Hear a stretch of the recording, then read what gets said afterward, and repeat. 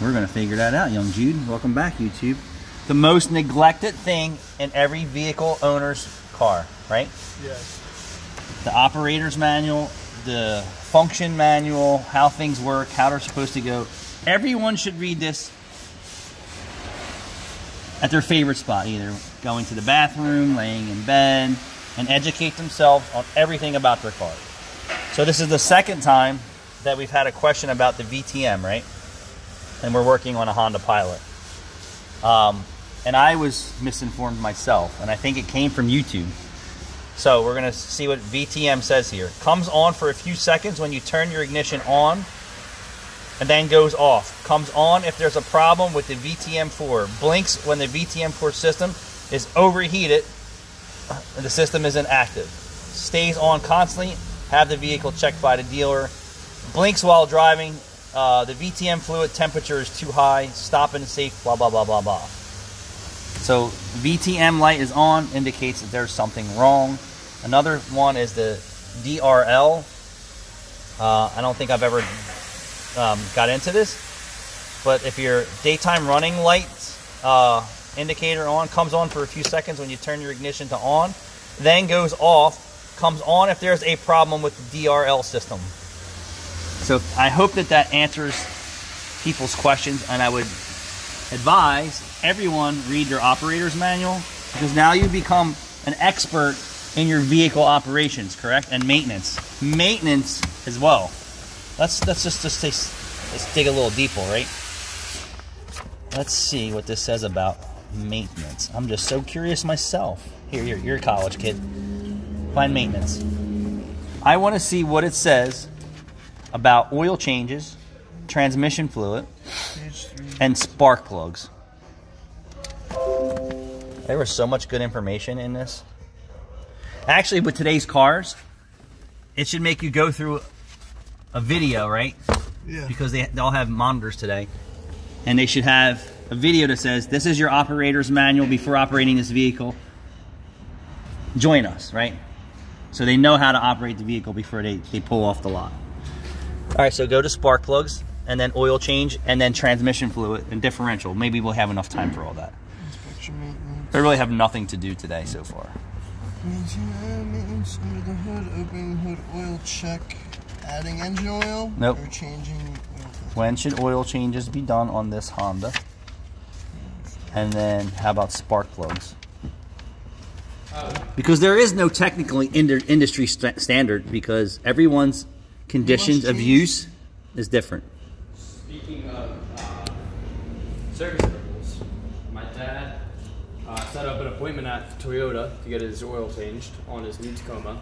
He has 2,900 miles on it right now. How much did it cost him?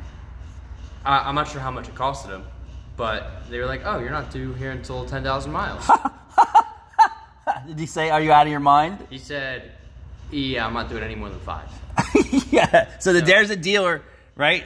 The death dealer, right? Mm-hmm. The death of your engine. He has a brand new 2022 Toyota Tacoma 4-door. Just lifted it, bigger tires. Right. And they're saying, don't return until 10,000 miles. Yes, don't return until 10,000 miles. And he said he's not doing anything more than 5. No justice at your dealership. Even your dealership guys are educating you wrongly. Yep. Doing you wrong right from the gate at $800 a month. Well, that was, yeah. Well, that was a service writer. Yeah, he's so in your corner, right? Mm-hmm. He wants your car to last forever without oil consumption and blow by and burning oil. No, he doesn't. He's uneducated. Go ahead, Jude.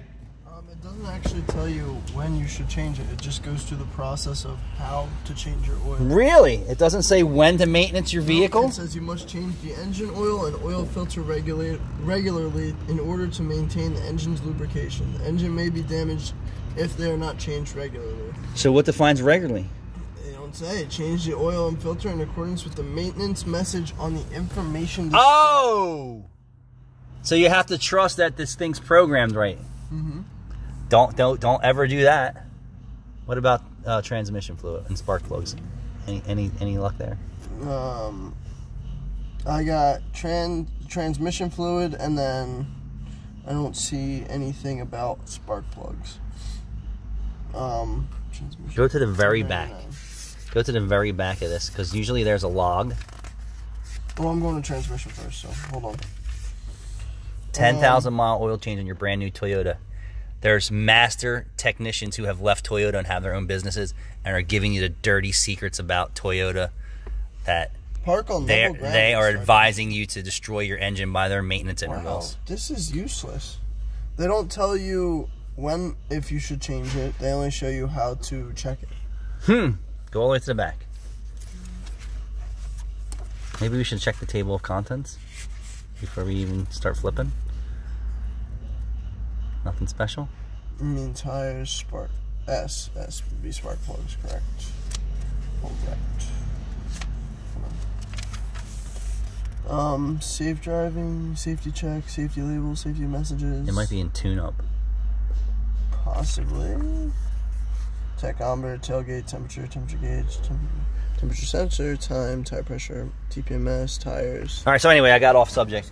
So if your VTM light is on in your Honda, you have a problem. If your DRL light's on, there's a problem. Now we need to figure that out. No, they don't. Don't trust your dealerships. They're all liars and they're uneducated. Top level pros out there like myself will advise you better than any new car dealership. Just like Caleb just said, his dad bought a brand new Toyota Tacoma with under 3,000 miles. He brought it in for service and they're like, dude, you're not supposed to be here for 10,000 miles. Why would you try to gut my brand new vehicle? Shame on you, Toyota. Spark plugs. Thanks for watching.